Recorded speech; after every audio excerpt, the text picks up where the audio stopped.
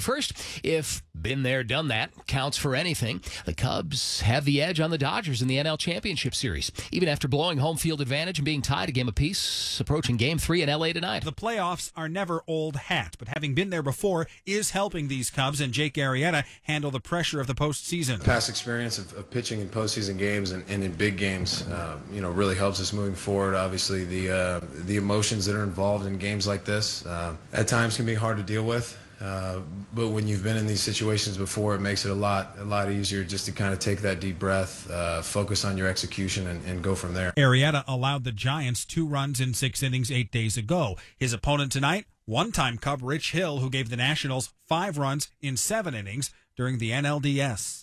Covering the Cubs in the NLCS, Rick Gregg, News Radio on 105.9 FM. They'll start just after 7 tonight.